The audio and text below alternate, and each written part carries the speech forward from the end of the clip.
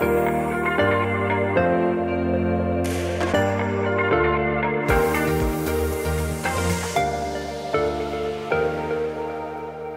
it's Gwen Fox and welcome to the channel. I'm really glad that you're here. I know I say that every week, don't I? But I'm really glad that you're here.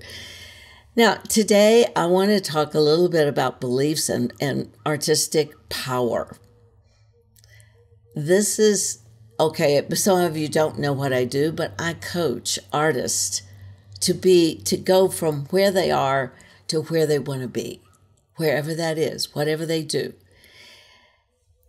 And it's absolutely fascinating. But there's one thing that really makes a difference in whether or not an artist succeeds or not. And this one thing is what I'm going to show you or tell you about in this video. Now, I know that talk videos are probably not as important or not as interesting or not as exciting. And you want to see those demos, you want a technique, you want this. But this is actually more important than any of those. So stay tuned, because this is going to make a difference in your art if you do it. We all have beliefs about ourselves. You grew up thinking one thing, somebody told you this or somebody told you that, and you took it on as a belief. For example, in my high school, my senior year, my last little few weeks, everybody went to the counselor, and my counselor told me, don't even bother, Gwen, going to college or applying for college because you're not smart enough. Now, Mrs. Jones was wrong, but did I know that? Nope, I didn't know that. I took it on as mine. I took that as a belief. I wasn't smart enough. So she colored my world. That's all there is to it. Mrs. Jones colored my world. And you have beliefs that have colored your world as well. Now, the difference is are those beliefs truths? And the answer is generally and almost always, and if not 100%, they're not. So your belief as an artist makes a difference in how you paint. I believed Mrs. Jones, and then I had to give her away, but it took years and years to do it. So what about your beliefs as an artist?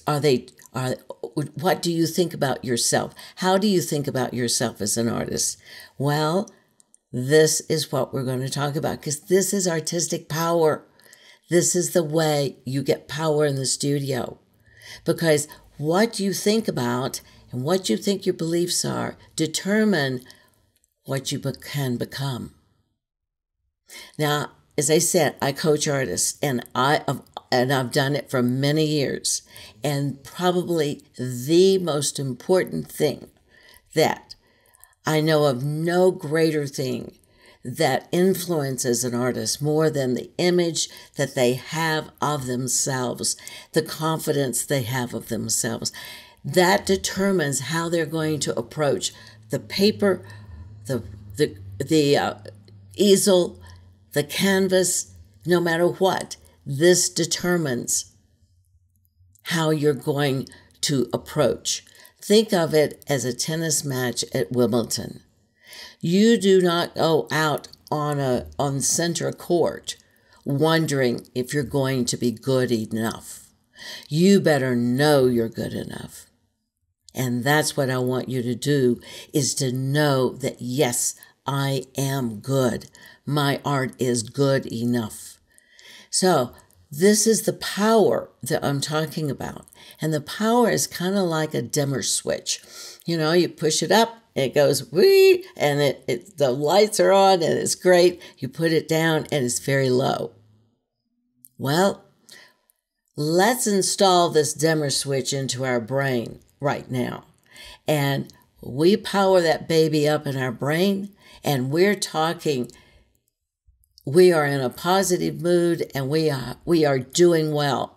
Now, I can hear, and then, of course, if it's low, then you're on a negative mood, and things don't go well.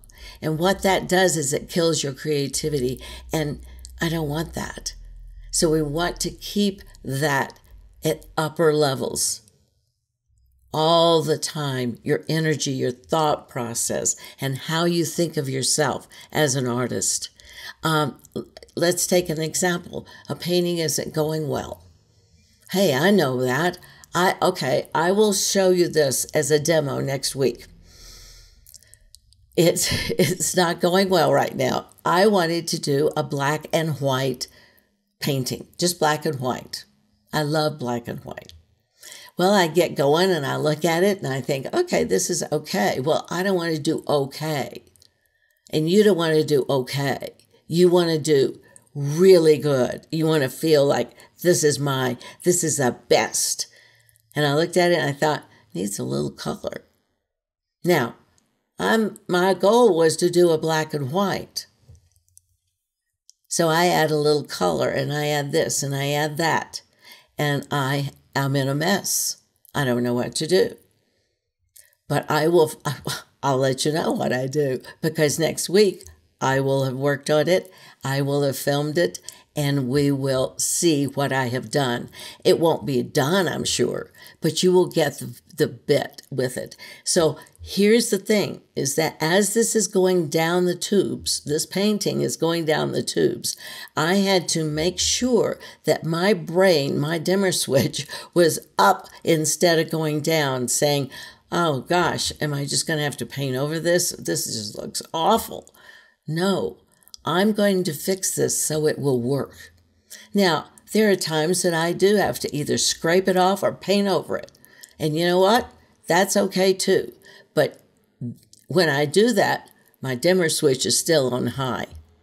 Don't let failed paintings get you down, because failure is the key to success. How you think about yourself as an artist is going to translate to the canvas.